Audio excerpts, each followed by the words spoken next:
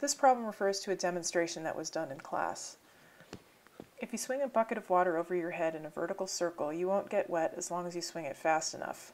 Explain the physics that is responsible for this observation. So the way Newton's laws apply here is that Newton's third law says that the sum of the forces acting on the water have to add up to ma. And the a in this particular case is the centripetal acceleration due to the motion in a circle. So if you have motion in a circle like this, at the top, the acceleration vector points towards the center of the circle, in this case down. So as long as you can swing it fast enough that your acceleration, the radial component of your acceleration, is equal to or greater than v squared over r. If your v is fast enough, then we know that the water won't dump out over your head. So just to keep in mind, I'm not writing here what I expected you to write to get points. What I'm writing here is just putting a couple of equations and diagrams with the words that I'm saying.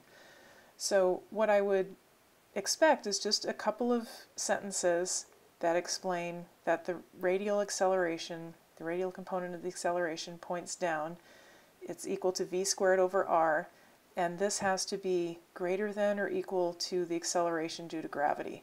If you can swing it fast enough, then basically gravity does not have sufficient time to pull it out of the bucket. And we can take that result and apply it to the next problem. You're moving this thing in a vertical circle. It starts here and goes here. The total distance that it has traveled is equal to half of the circumference. The circumference is 2 pi r. Half of that is just equal to pi times r. And we can solve for the velocity because this radial acceleration has to be greater than or equal to g. So if we set it equal to that, we find that the velocity at the top has to be equal to the square root of g times r. This is the tangential velocity that it has to have at the top. And so the question is asking you for the tangential acceleration, and it's telling you that it's constant. Constant acceleration means use one of those four equations that relate the position, the velocity, and the acceleration when the acceleration is constant. So the velocity, the tangential component of the velocity at the bottom is equal to 0. Up here at the top, it better be at least that, square root of gr. So what equation is going to relate all these things? The equation that relates all these is v squared is equal to v naught squared plus 2a x minus x naught, but in this case that's just the distance d. The x's here refer to the tangential component of the velocity. So here is your v tan. So v tan squared is going to be gr. V naught was 0, it said it started from rest, and we have 2 times a tan, which is what we want to solve for, times the distance d, which is pi r. And then you can go ahead and plug in all your numbers, and you'll find that a tan comes out to be something like 1.56 meters per second squared.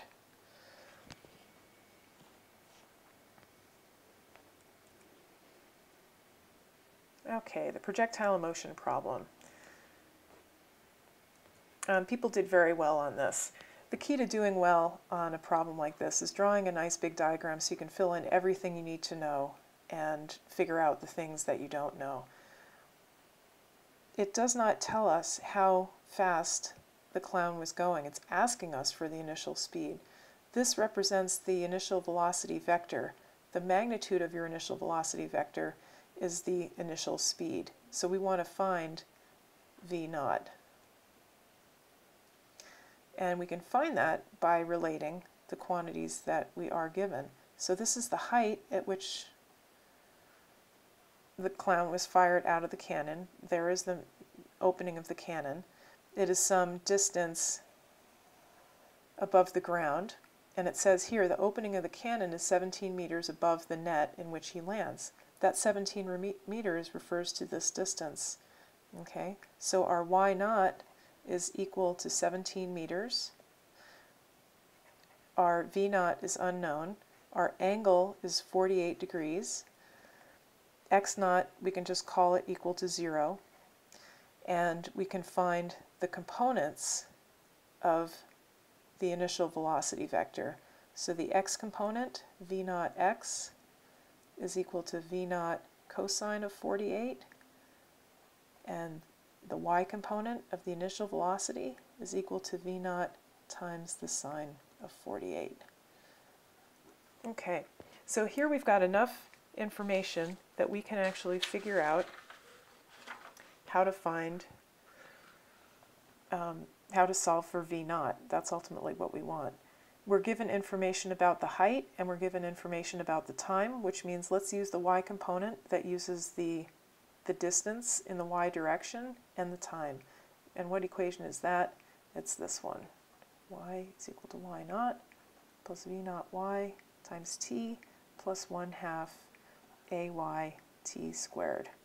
Okay, so he lands on the ground. The y is 0. So he does this basically, plunk.